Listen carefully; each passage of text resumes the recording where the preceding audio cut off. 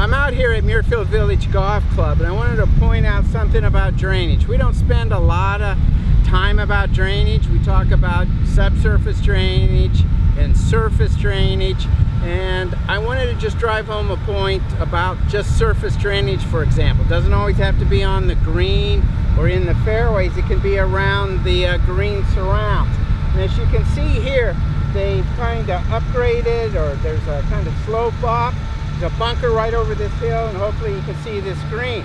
But you can see where they've, down this slope, they've kind of contoured it so water moves down.